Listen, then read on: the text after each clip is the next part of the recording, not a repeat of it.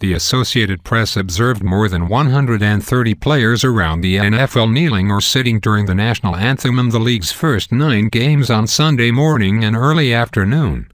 The highest total was 35 protesters at the Denver at Buffalo game, while no one sat or knelt at the Pittsburgh at Chicago game, although the Steelers stayed in the tunnel. Here's a breakdown at each game, as observed by AP reporters. Cleveland Browns at Indianapolis Colts, about 24. New York Giants at Philadelphia Eagles, at least 3, and 3 other players raising their fists. Denver Broncos at Buffalo Bills, about 35, including Bills RB LeSean McCoy and about half of the Broncos roster. Tampa Bay Buccaneers at Minnesota Vikings, at least 2, including Bucs WRS Mike Evans and Deion Jackson.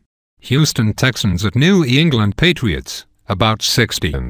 Miami Dolphins at New York Jets, at least 4, including Dolphins WR Kenny Stills and Remy Tunsil.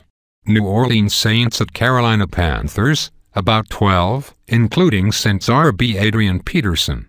Atlanta Falcons at Detroit Lions, about 10, including Lions RB Amir Abdullah.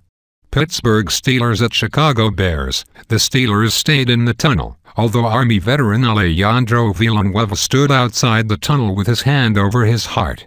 Baltimore Ravens vs. Jacksonville Jaguars in London, about 24, including Ravens Pounds Terrell Suggs and Jaguars RB Leonard Fournette.